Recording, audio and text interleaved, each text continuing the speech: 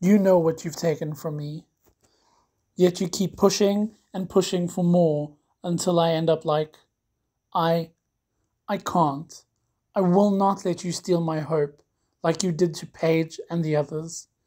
If you want me to die, you will have to do it yourself. We were all so naive when this all started.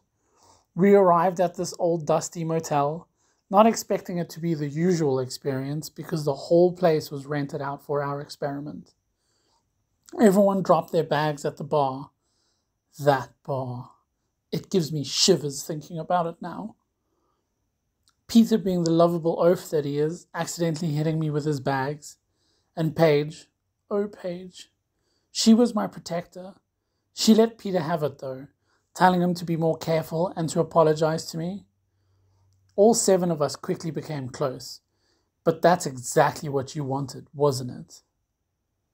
My first red flag should have been when I walked into my room, closed the door, sat down on my bed, and started to inspect my fancy new leather book with my name emblazoned on the cover.